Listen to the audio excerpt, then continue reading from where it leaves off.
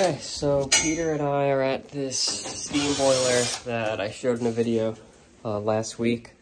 It's a steam boiler used for hydronic heating. It's got the sight glass right there, and it has the pumps for the hydronic zones, but we're cutting this boiler out today and we're putting in a Wall McLean CGA.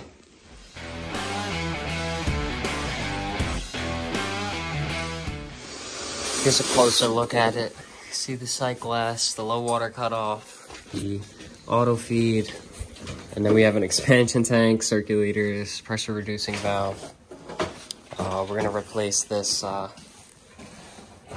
pressure relief valve as well on the water heater, and hopefully should be fairly straightforward. We have one radiant zone and one hydronic zone, and we're just draining down now. That we can move this out of the way and get the new one in place. We'll get rid of this one later. Take a look inside that flue. We got a nice new stainless steel chimney liner, so we'll have no issues with draft here. I did have to pull this off last time I was here. This was sitting on top of the water heater, going from 3 to 4, but it needs to just be 4. So now it'll fix that issue that they had with venting. And you can see here, we just moved the boiler over for now. It's just me and Peter here at the moment, and we're gonna get the new one in because it's much smaller. We'll line it up with the exhaust here, and then we're gonna try to see what we can reuse out of this for the radiant, because it's all fairly brand new. They're doing a bunch of renovations in this house. It's pretty much gutted, but I'm gonna try to get the boiler right center with this exhaust piping, and everything should be simple enough. We have our return line right here, which splits off, and then we have our supply line right here, which thankfully I was able to spin this out because you got a lot of corrosion here. Didn't want to risk reusing that. Peter was able to loosen that. I wasn't. And it's turned up right now just because there's some water in the line, but so that'll be really nice. We'll get a new press coupling in there, or maybe even a black 90 or whatever we need to do to get to where we need to be. And here's the boiler. We got all the other supplies in the van, but you can see how much smaller of a footprint it's gonna be. And we'll probably get the hand truck out and we'll hand truck it in. But it's a Wall McLean CGA 4 Series 3. You can see, let's see, without showing the address, how tiny this house is. So this will be perfect. Actually, it's a little bit big, but much better than what they had before. And we were able to get this in pretty quickly, so we didn't have to wait too long. And there we are, centered with our exhaust, and so much smaller of a footprint. It's pretty crazy. So should be able to get everything piped in nicely. Our supply comes up here. We got our 1/2-inch tapping for our air separator as well. You can see that probe, that temperature probe, literally sits right on our supply, so it's cool to see that. But this should go nice and smoothly. 1/2-inch tapping. Our heat exchanger. You can see this one, how filthy it is in there. Let's see if I get my light in. So, because it's not terrible, but this will be nice. Okay, so Peter's getting our riser set up. It's gonna come out of the top of the boiler and hold the tridicator gauge. It's gonna go right there. I am working on the exhaust, which looks like it's gonna be a perfect fit with our vent damper and our reducer. And I just wanted to record this. All vent dampers come with, all modern vent dampers come with these 2 pieces. You can see that one has a hole in it. This one doesn't. This is a direct spark ignition, so it doesn't have a pilot 24/7. So you use this plug that completely blocks off this hole in there. But if you had a pilot, then you would put the one with the hole in it. That way the pilot can exhaust out from the venting. Okay, so here's where we're at. We got our expansion tank, our pressure reducing valve with gauge on, with our isolator for our expansion tank, which just cleared the tridicator gauge. And right now we're working on putting our circulators in right here on our supply side. This will be for our radiant with the mixing valve, and this will be for our main zone. So far, so good. Okay, so our circulators are on. We are working on now bringing up our return to pick up this line, as well as mix with the cold coming into the mixing valve. So we got to tie it in with a T there and a T here. With this piece right here. Okay, so here's what we have on that. Our main return line comes down, and our boiler return comes in, or our radiant return comes in, and it goes into there as well. But it also goes into here so that the pump can pull some water from the return, some water from the boiler, so that it's not overheating the floor of the radiant zone. And we're just working on our connection up here. These are circulators. Leave them at an angle so you can access the screws and the wiring.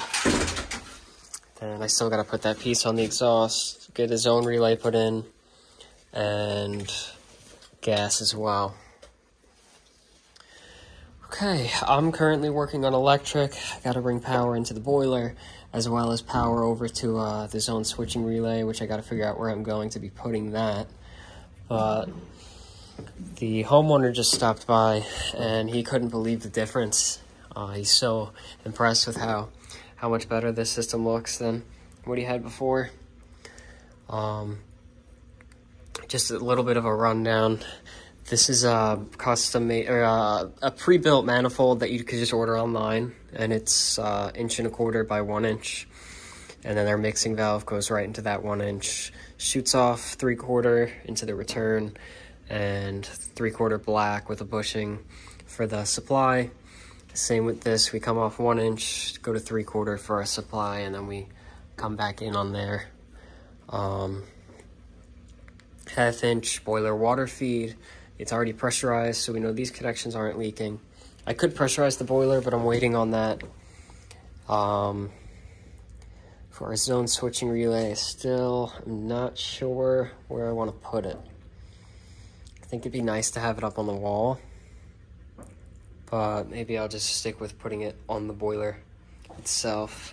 I think it'll be a good spot about right here. And it's still, if I put it here, you'll still be able to access everything, and the cover will still come off no problem. So I think I'm going to do something like that. Just to kind of keep everything compact. I always make the electrical is my worst. That's always the sloppiest. So I want to try to make it look really good on this one. Okay, so electric is done. Connection wise, we just have to neaten it all up, and it's gonna look good. This electric's gonna look good. But we should be all ready now to pressurize the boiler. So actually we're not ready because this is open and this is closed. Oh, that's tight. But now we can open up our pressure reducing valve.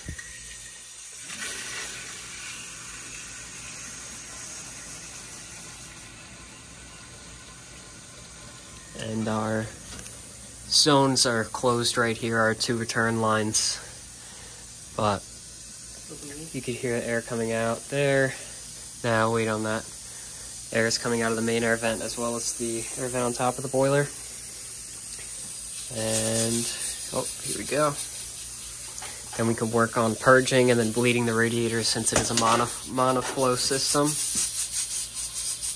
Water heater is back up and running. We replaced the relief valve as well as flushed the tank out for him. And our venting's all screwed in. Nice little bit of pitch. So we're gonna get to bleeding and then turn everything on, make sure that everything runs okay. Okay, so we just bled the radiators out and neatened up some of the wiring. Still got a couple more wires to neaten up, but our VX, that's gonna be pulled together tighter. Has a drip loop in case it ever gets wet. We just lit We have the digital controller. You can see 53-degree water temperature. This house is ice cold. The zone relay panel, the air vent on top of the boiler, chardicator gauge, expansion tank, and then this is our purge for our radiant zone. So if you open this with this closed, it'll pull through this line to clear it. And then our purge for our monoflow zone is 2 separate right there for 2 separate returns. And it all comes back in 1 inch towards the 1.25 inch tapping on the boiler with the boiler drain. 30 PSI relief valve, vent damper, spill switch, Calefi pressure reducing valve with a check valve right there, the spiral vent air separator, our 1/2 inch gas cock, and drip leg is 3/4 because the pipe came down in 3/4. Had to make a modification on this, which is missing a drip leg because the gas line wasn't lining up. Then we have our new relief valve here. Our water heater is at temperature. Do you want to run the hot water, Peter? And we still got to get this boiler out, which is not going to be fun because it's a pretty good amount bigger than that one. Okay, so here's the boiler. It's been running for some time now. This is the radiant zone, heating up the floor. I have the FLIR heat charging so that I can check if the floor is getting hot. Actually, you know what? I'll check that right now.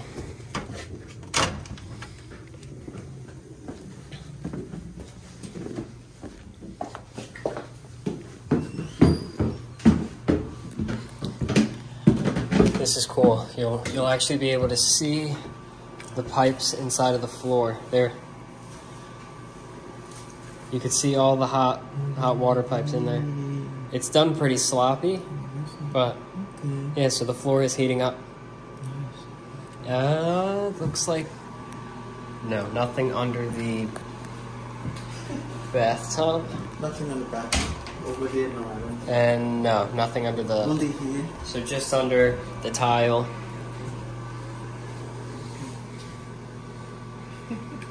Yeah, nice. I'll take a look at the radiators as well. 114, 18, 12, 20, whatever. We're getting hot. It hasn't been running for that long yet, and the water was so cold that it's going to take some time for everything to come up to temperature. We got 136 on our boiler, so came out nice. Got a tag, new install. Accidentally wrote 23 instead of 24 for the year. Combustion analysis test, making sure it's burning and drafting safely. I'm really happy with the way that it turned out. Here's the boiler. Me and Peter brought it upstairs, and we called some people. They're gonna take it away for us. See how easy it is to get in and out. Go ahead, my friend.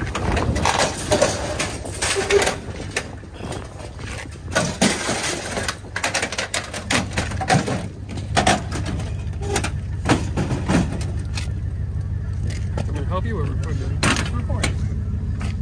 Ready?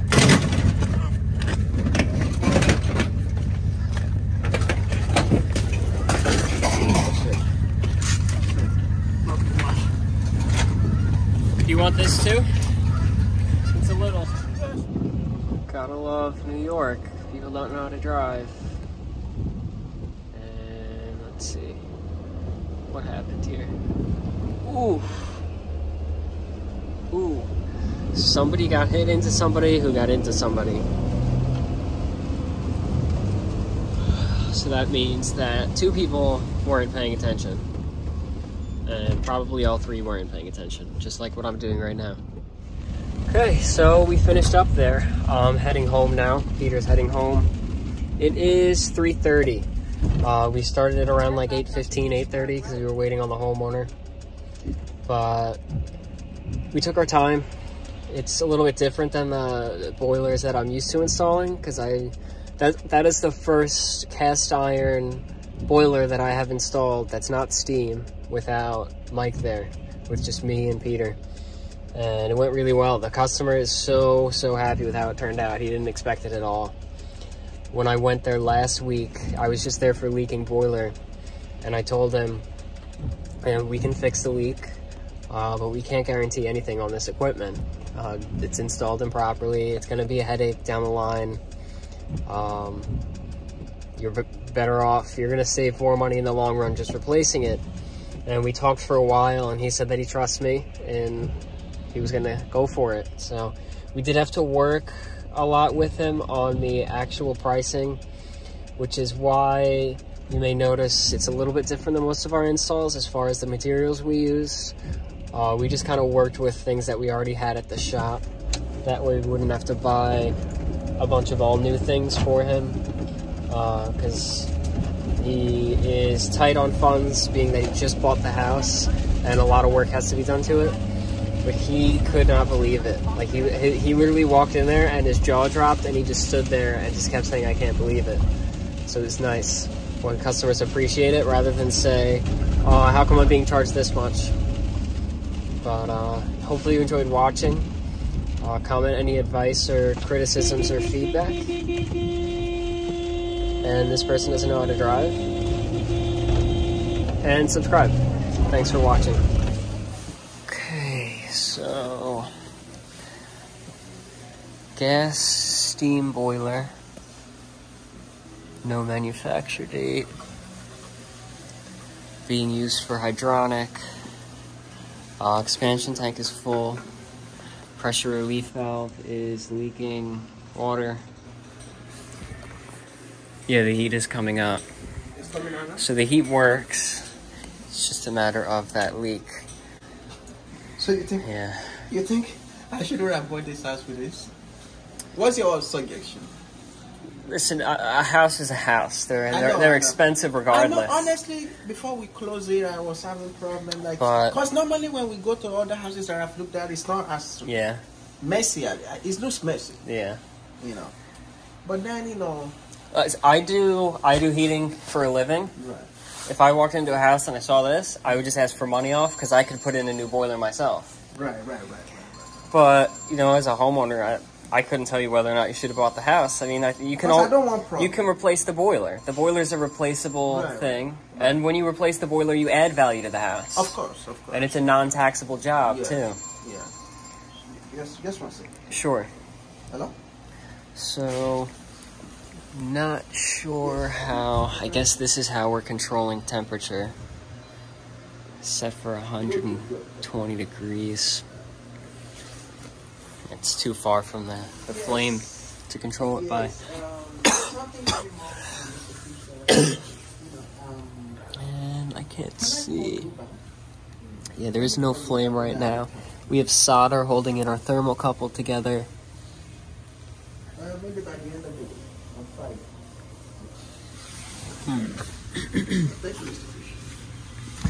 Fried steam controls with some wiring still going to and from. It's a very, very odd setup. We got our sight glass. You know, the thing is, I just don't want leak.